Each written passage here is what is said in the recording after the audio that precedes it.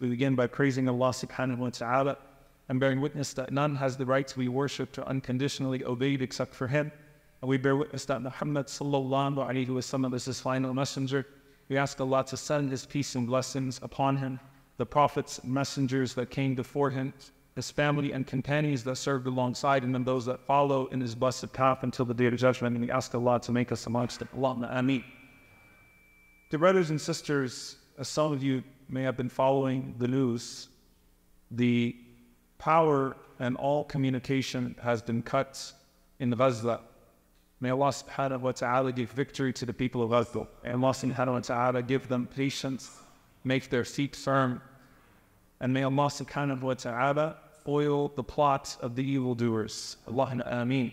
And I want to begin, as this is heavy on our hearts in this moment, by reminding each and every single one of us that Allah subhanahu wa ta'ala has His ways, and Allah subhanahu wa ta'ala has His soldiers, and Allah subhanahu wa ta'ala, bi'idhnillah, will make a way for them in ways that we cannot understand. And it's important for us to understand that if they could cut them off from the world, they cannot sever the connection that those people have with Allah subhanahu wa ta'ala. If they were able to cut off their phone lines, they're not able to cut off their dua. And if they think that the people of Gaza are people who will submit themselves to this type of cruelty, then they do not know the special people that Allah subhanahu wa ta'ala has placed in that small piece of land, who have big hearts and whose hearts are full of iman, whose hearts are full of faith. But I wanted to address a sentiment that many people have felt perhaps in the past few weeks, which is, what is the point? What can I possibly do? The more our efforts ramp up, the more casualties we see. It feels like there's an insignificance to the things that we are trying to do for them on their behalf. And I want to speak directly to that sentiment, but first and foremost, I want you for a moment to put yourself in the shoes of a very specific person. Imagine being a doctor at a Shifa hospital right now in Gaza. No electricity, no fuel. You have all sorts of patients with all sorts of issues. At any moment, an airstrike can come. You don't have anesthesia. You may have just found out that all of your relatives died a minute ago, but you do not have the time to mourn or grieve them. You have to get back to operating on your patients. I want you to think about what type of willpower it takes to still go there and operate on patients and try to help someone maintain their leg or their arm after it's been damaged in an airstrike, or try to help someone live through even if they don't have any limbs at all at this point, or try to help a 3-day-old fetus survive in that monstrosity, and at the same time carry the grief of your own relatives that have already been killed, as well as knowing that at any moment an airstrike can come and can wipe all of you off of the face of this earth. I want you to think about that. If there's anyone that would be asking what's the point, it would be that doctor. But they're still going. They're operating, subhanAllah, with their cell phones. While we check our batteries to make sure that we can still use our phones so we can check the internet or do whatever it is that we're doing, they charge their batteries off of their cars, and they come back and they use those to perform operations in the darkness of the night while bombs continue to fall on them. What's the point? And this is a sentiment that Allah and the Messenger sallallahu alaihi wasallam addressed so many times throughout the Quran and the Sunnah. What is the point? And I was thinking about Yusuf alayhi salam, when he speaks to his brother at the end of the ordeal, and he says, إِنَّهُ مَنْ يَتَّقِي وَيَصْبِرْ فَإِنَّ اللَّهَ لَا يُضِيعُ أَجْرَ الْمُحْسِنِينَ. That whoever is God conscious and patient, Allah subhanahu wa ta'ala does not let the reward of the good doers go to waste. Allah subhanahu wa ta'ala Himself says, وَاصْبِرْ فَإِنَّ اللَّهَ لَا يُضِيعُ أَجْرَ الْمُحْسِنِينَ. Be patient, because Allah subhanahu wa ta'ala does not let the reward of the good doers go to waste. The patience of the people that are under this savagery and this brutality and that are facing what they are facing right now is to stay steadfast and know that Allah subhanahu wa ta'ala will not let a single moment of pain that they experience go without accounting on the Day of Judgment and go without a tremendous reward for them. The patience, the wastabir, the patience of those who are doing what they can on their behalf is to know that every single moment that you spend in their cause, Allah will not let it go to waste. And Allah subhanahu wa ta'ala may put something in your small effort that has major impact. What's the point? We are always looking for that immediate change, that immediate visible change to happen right in front of us. But Allah subhanahu wa ta'ala says, وَمَن يَعْمَلْ مِثْقَالَ ذَرَّةٍ خَيْرًا يَرَهُ. And whoever does an atom's worth of good will see it. وَمَن يَعْمَلْ مِثْقَالَ ذَرَّةٍ شَرًّا يَرَهُ. And whoever does an atom's worth of evil will see it. Abdullah ibn Abbas radiallahu ta'ala anhuma, he speaks about these ayat in a very profound way. He says that on the Day of Judgment, you won't just see the atom's worth of good that you put forward. You will see what it actually meant in the sight of Allah subhanahu wa ta'ala. You'll see its full value. You see that hasana that you put forward, that good deed that you put forward, that seems to be so insignificant, an atom's worth in this life. On the Day of Judgment, you will see its full value, what it really meant. And you will see that Allah subhanahu wa ta'ala did not omit a single part of it. And He says, even for the disbeliever, there's a pay it forward concept, that even that person, yara, they will see the goodness of their good deeds in this dunya. The believer will see, yara, will see the effect, the impact of their good deeds in the hereafter. Whereas the disbeliever, because Allah Azza wa Jalla is just, will see the impact of their good deed in this life. But even then, whoever does an atom's worth of good will see it, because sometimes you need to see something to know that it's effective, to know that it means something. And Allah al-Basir, who sees all, is promising you that you will see it on the Day of Judgment. That every single small thing put forward will mean something, and you will see it in its full value. What's the point of your dua? What's the point of your efforts, whether it's in protest or in changing the narrative or trying to change the narrative or in educating even one person? What's the point of the collective will of a community? Allah subhanahu wa ta'ala will not let it go to waste. And you need to understand that just as Allah subhanahu wa ta'ala has promised victory, Allah subhanahu wa ta'ala has promised that it will not go to waste. Just as Allah subhanahu wa ta'ala has promised reward for the good doer on the Day of Judgment, that nothing will be omitted from the scrolls, Allah subhanahu wa ta'ala has promised that the evildoer will be brought forth, and every single moment of arrogance and every single deed of evil will confront them on the Day of Judgment, and they will be punished. وَمَا كَانَ رَبُّكَ نَسِيًّا. And your Lord doesn't forget. If they turn out the lights, يُرِيدُونَ لِيُطْفِئُوا نُورَ اللَّهِ بِأَفْوَاهِهِمْ وَاللَّهُ مُتِمُّ نُورِهِ وَلَوْ كَرِهَ الْكَافِرُونَ. They wish to extinguish the light of Allah subhanahu wa ta'ala, but Allah subhanahu wa ta'ala will preserve His light, even if they hate it. And there is this concept that we find present in the Sunnah of the Prophet sallallahu alaihi wasallam, that if you can't pay someone's debt off, then at least advocate on behalf of them so that maybe the debtor will release his debt, or maybe you can ease his anxiety while he is in debt. If you can't cure someone who is sick, then at least care for them while they are sick. Give them compassion and give them support and give them your presence, even if you can't give them a cure to the disease that they're ailing from. If you can't free the captive, at least feed the captive. SubhanAllah, one of the most profound ayat, وَيُطْعِمُونَ الطَّعَامَ عَلَى حُبِّهِ, that the person feeds despite their love of what they have. Al-Miskeen, wal-Yateen, wal-Asil. These three categories of people that are given. The poor person, the orphan, and the one who is a captive. And one of the implications of that the ulama mention is that people used to send their prisoners out to the street, their slaves out to the street, to beg for food during the day. SubhanAllah, look at the cruelty. They wouldn't feed their slaves. They'd send them out into the streets to beg during the day.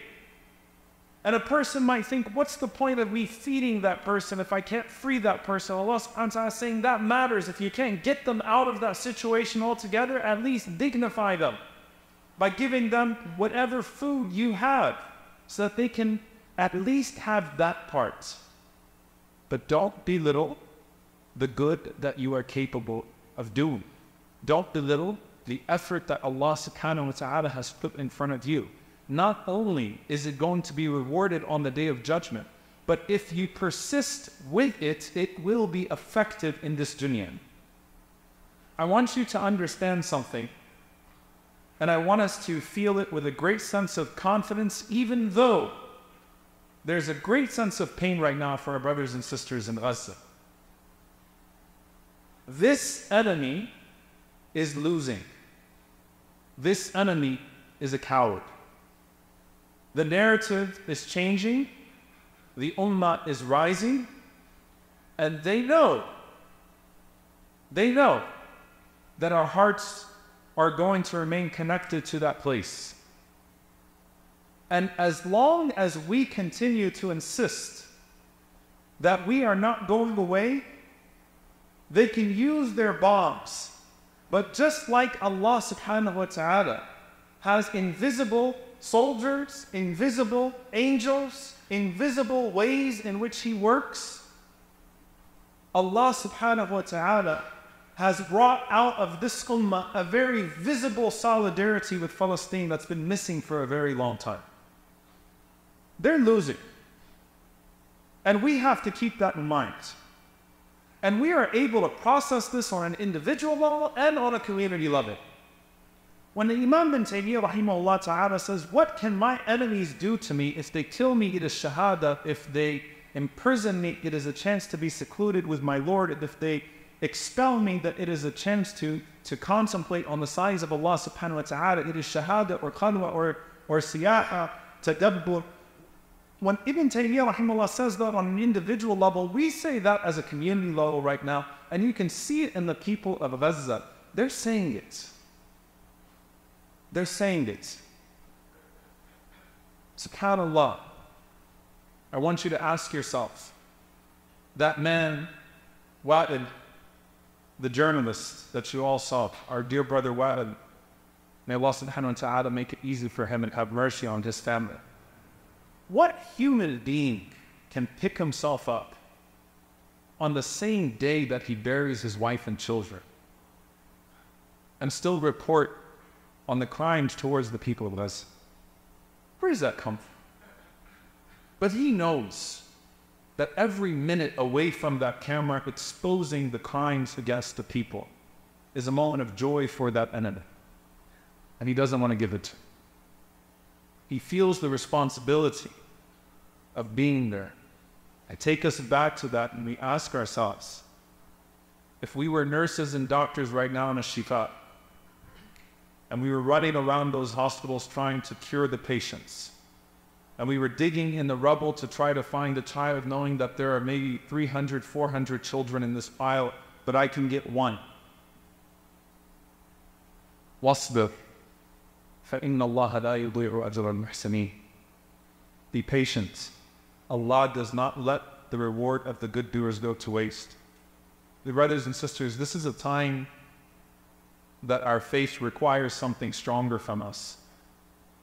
This is a time that we do not cower. This is a time where you are going to be intimidated, where you feel the full thrust of the political establishment and the media establishment against you. وَاصْبِرْ فَإِنَّ اللَّهَ لَا يُضِيعُ أَجْرَ الْمُحْسِنِينَ. Be patient. Allah will not let the reward of the good doers go to waste. This is not the time for us to lay down and say it's over. We prepare ourselves for moments like this in history. And for every period in history, there are people that rise to the occasion. And that's not always someone with a large platform. That's someone with a persistent heart. SubhanAllah, the efforts of people over years and years and years and years, because they know that they are not investing into a wastebasket.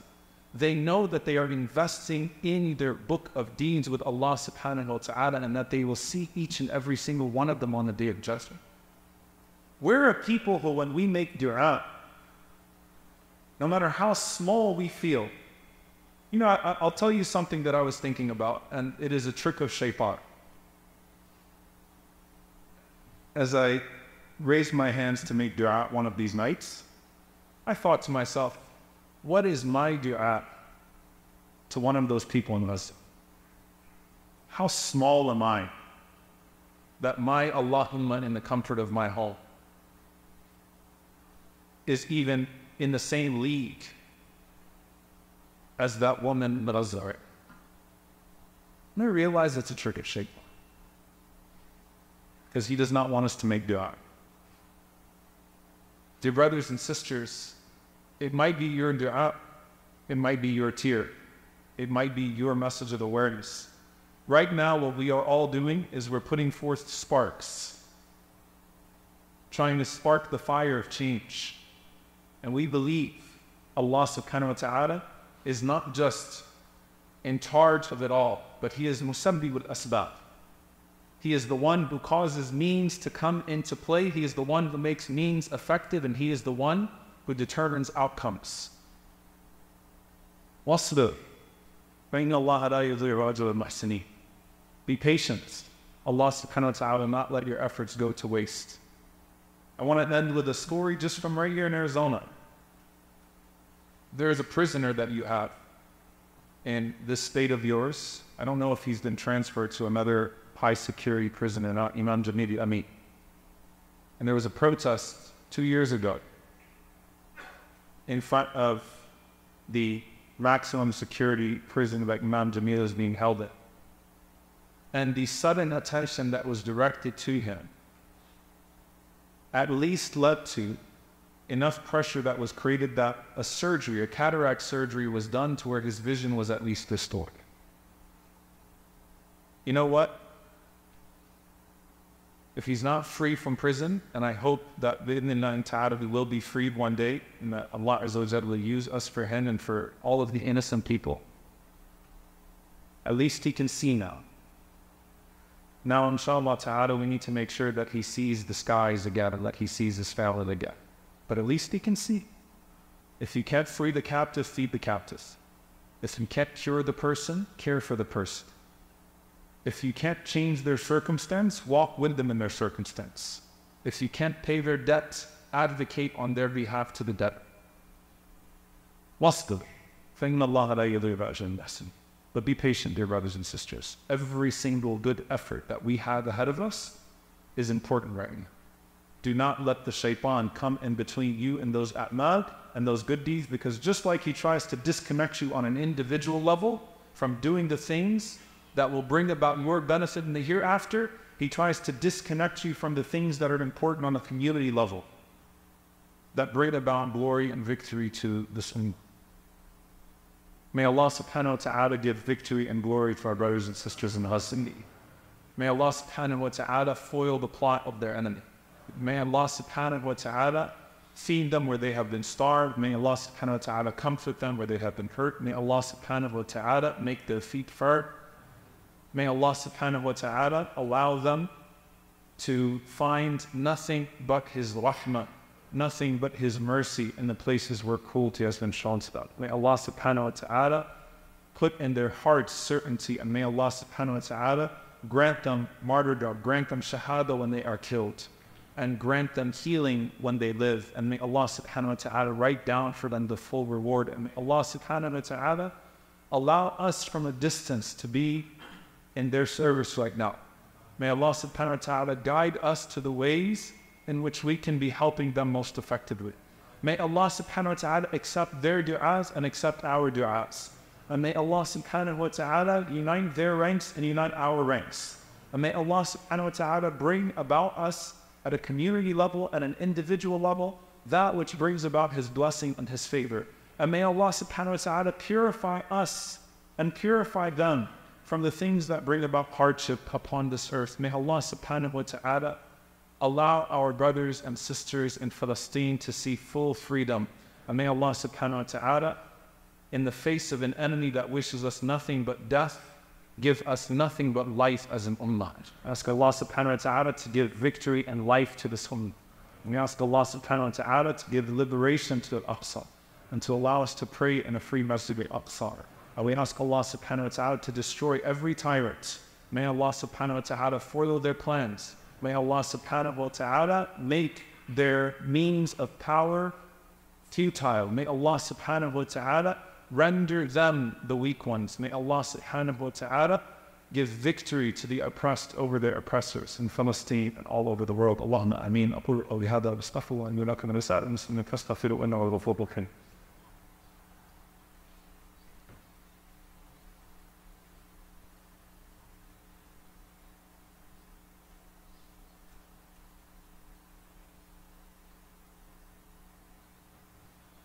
الحمد لله رب العالمين والعوان إما على الظالمين والعاقبة للمتقين. اللهم صل وسلم وبارك على عبدك ورسولك محمد صلى الله عليه وسلم وعلى آله وصحبه وسلم تسليما كثيرا.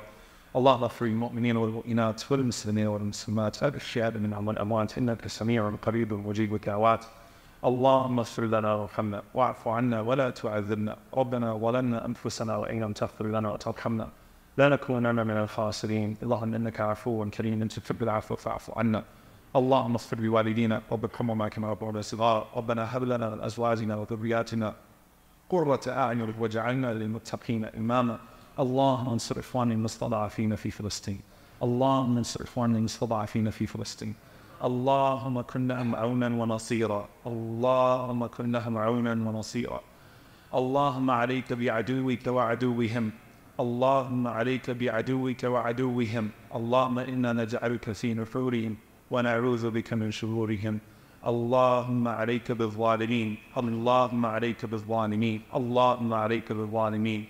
اللهم أهلك الظالمين بالظالمين وأخرج إخواننا من بينهم السالمين. عباد الله يأمر بالعدل والإحسان وإيتاء ذي القربى وينهى عن الفحشاء والمنكر والبغي يعظكم لعلكم تذكرون. فاذكروا الله يذكركم واشكروه على النعماء يزد لكم ولذكر الله أكبر والله يعلم ما تصنعون. وأقم الصلاة.